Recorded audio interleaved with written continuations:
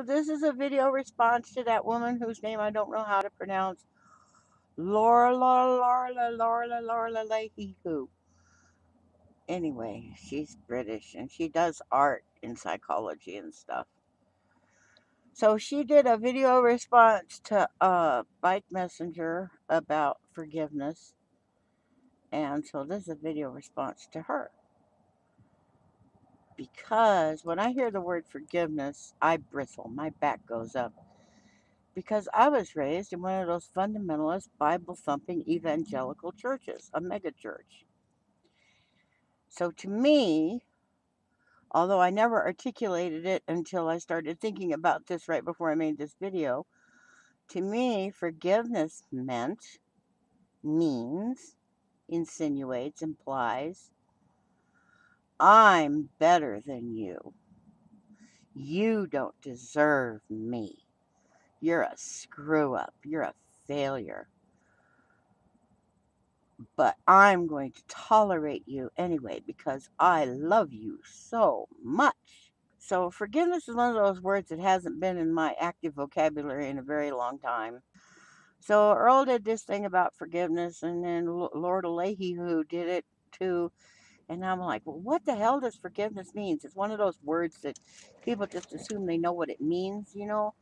So I looked it up, and the Merriam-Webster Dictionary online said that it's an acknowledgement that human beings are imperfect and make mistakes. The God I grew up with acknowledged that human beings were weak and made mistakes. That was it, weak and made mistakes.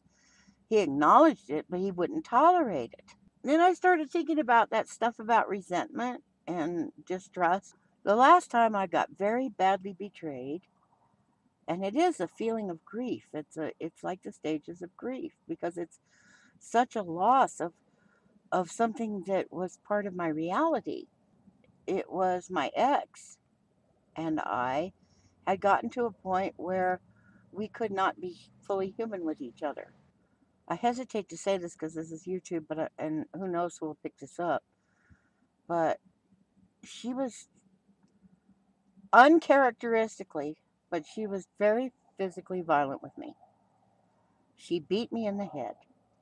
She's a lot taller and stronger than I am. And I'm going to go ahead and say it. She's a trans woman. She's a lot stronger than I am. And she's trained in martial arts, so she ought to have more self-discipline. But she beat me repeatedly in the head. I was backed in a corner and could not leave. And you know, I have brain injuries and I also have bad teeth. And it really messed me up. My ears were funny for months afterwards. If I was holding a telephone receiver, the phone would ring and the trilling sound would vibrate through my head and my eyes would vibrate. Everything was like buzzing. And I broke into abscesses in my mouth from my bad teeth. She also left just not too long after that. So I was so focused on survival. Uh, I was stuck with a year's lease on an apartment and now I had to pay for the whole thing myself. My income was almost $700 and the rent was $650.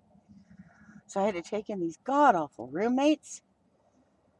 You know, I was trying to cope with the fact that my head wasn't working right, my ears, my eyes, my mouth. God knows what was going on with my brain. And then I had to move like almost all the way across the state, and that turned out to be a nightmare and a disaster. The woman lured me there under false pretenses, and so I haven't had a safe or stable place to live since before my ex and I went sour. And that's been 7 or 8 years. So I haven't really had much time to worry about forgiveness. I also haven't had any strong human contact since then because my living situation has been so bad and I've had to move so many times just to try to stay alive that I haven't been able to form attachments. Or I've lived in communities where I've had to be so closeted about being an atheist or being a queer or being a feminist or being a progressive or just voting for Obama, which is obviously a mistake, but still, I couldn't tell anybody I voted for Obama. the communities were that reactionary. So dealing with people and being disappointed by them doesn't happen very often with me. And then recently this thing happened. I had learned this from my mother, but I've not hung around people that were as unhealthy as my mother for a very long time. So this situation took me by surprise because it's been so long since I've experienced something like this. All I needed was for the situation to level out and calm down so that I could stabilize and not become triggered or frightened or disoriented, and to not be put in a position where my lack of visual acuity was causing so much anxiety. And instead of hearing that, this person interpreted me as a liar and as some sort of a leech, like a parasite. I was just so surprised. And when I tried to say, that's not me, you're not talking to me, the person became very vicious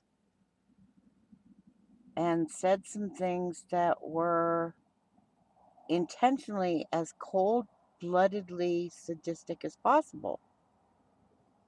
And I was just stunned because whoever this person was talking to, it wasn't me, but the person took information about me and weaponized it, turned it against me. Things that I can't change. I can't change my brain injury and my PTSD. And I thought, well, how am I going to deal with this? Because I really care about this person. I'm really invested in this relationship. And I looked at the person's life and I looked at mine. And I'm not saying this person is doing things worse or better than I am, because we're all just stumbling through this mess. I also don't do popular media, so I'm not too attuned to the politics and mind games of human interactions anymore. But what I saw was, and I was reminded of this just recently by another thing. It was a film, and the character was basically putting up hoops for the other person to jump through. The other person was supposed to prove their loyalty and love by basically putting up with a bunch of crap. Uh, if you really love me, you'll let me do this to you. You have to prove you love me. And I was astounded at how so much I don't want to do that. It just doesn't seem very authentic. It also seems completely unnecessary because the evidence for my loyalty and my trustworthiness is all right there. If you want to demonize somebody, you're going to do that, right? And that's what I think this person was doing to me. And I don't take it personally. I don't know why this person feels it's necessary to go there. All of us are weak and all of us make mistakes, and that's how I've had to frame this. So if that's what forgiveness is, really, if that's what forgiveness is, then I'm okay with that. But I still don't really include it in my vocabulary very much. Jackass next door Ray, I know he's mentally ill. Um, and I respect that and I appreciate that. But I can't respect or appreciate his self indulgence around that. That's not a symptom of mental illness, that's ego. That was the other thing I wanted to say. It's about ego, the resentment and stuff, because I know about resentment. I resented my mother for her mental illness for decades, for most of my adult life. And her psychosis and her, God, she was sadistic. It's why I have brain injuries and mutilated genitals and post traumatic stress. And I'm not going to forgive her because she was sick. She was sick. But she was closeted about it. She was in total denial. There's that much stigma on mental health. Now, Ray, at least he knows he's mentally ill, but he uses it as a tool to manipulate people. I'm sick, so I don't have to be responsible. Yes, you do. Oh, yes, you do. In fact, you have to be more responsible when you have behavioral health challenges because the stigma is so great. And people are always going to be looking out. In my case, people are always looking out for symptoms. Aha, she did that because she's crazy, which was part of the dynamic between me and this person recently, throwing up my behavioral health challenges in my face, but in a twisted and warped form that has nothing to do with me. That says, I'm not listening to you. I'm just going to tell you what's wrong with you and read your beads and tell you how inadequate you are and how much you need help. Okay. Uh, who are you talking to? Because this has nothing to do with me. So there's this ego component to resentment and stuff about, and maybe my isolation has helped me a lot in that because I can't afford to have a real strong ego defense mechanism thing. I have to deal with survival. I can't wallow in self pity. I can't be self indulgent. I can't get drunk. I can't just, oh, boo hoo, and open a bottle because what if, like, there was an emergency? Like, what if the trailer caught fire? Or what if Ray went psychotic and I had to run out of here and call the cops and the cops showed up and I had alcohol on my breath? Or what if because I'd been drinking, I fell asleep and let it lift a cigarette lit or the stove on because I have a bad memory? Or what if I didn't maintain control over my emotions because alcohol does things with inhibitions and stuff? And then there's also who needs more dead brain cells? I've got enough already. So I can't afford to indulge myself. I really can, not to mention I can't afford the alcohol. I used to drink a lot. This is why I'm mentioning alcohol. I used to drink a lot when I was middle class to cope, to manage, to stay in my seat at work, to not feel anything. Now it's better to just go ahead and feel it, process it, work through it, just face it and get it over with. This is very rambly.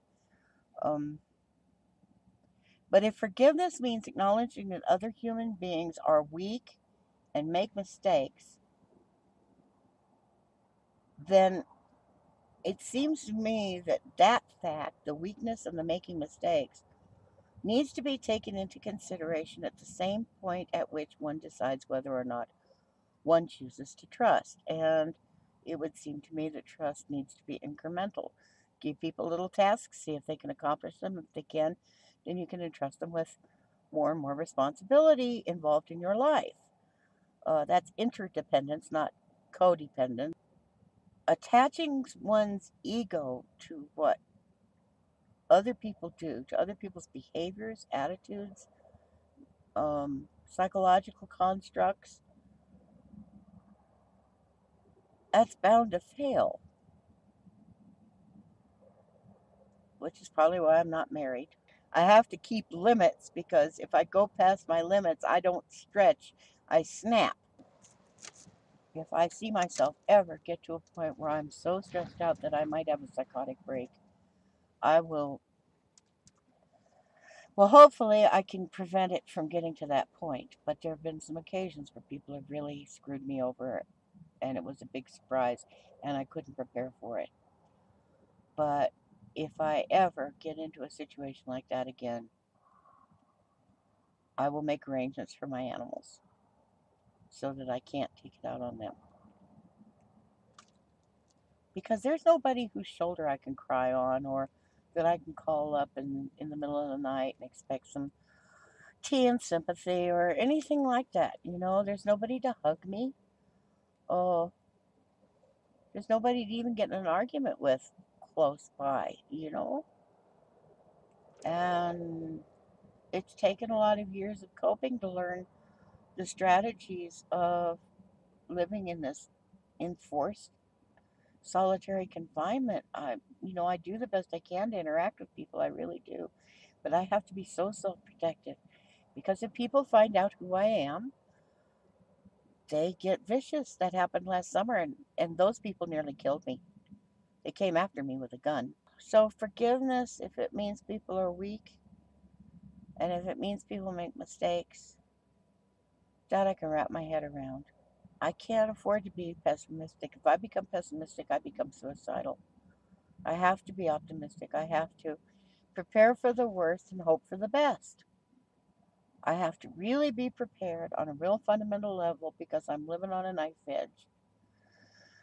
But I also have to be hopeful for the best in people. And you know what? If I approach people that way and I let them know the good things about themselves and stuff, God, most of the time they're so responsive and they're so grateful to hear it.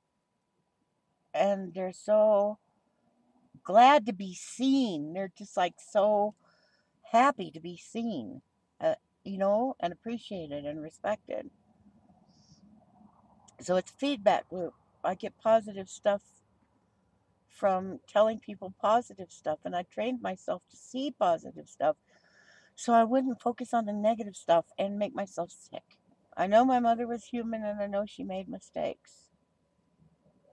And I know on several occasions she damn near murdered a child. She terrified me. And she really badly damaged me. I know she's human and I know she made mistakes. And I know that if I ever see a mother or any adult treat a child or any other adult, the way my mother treated me, I'd do whatever was in my power to make it stop. Because a child can't consent to something like that. And non consensual cruelty is not acceptable.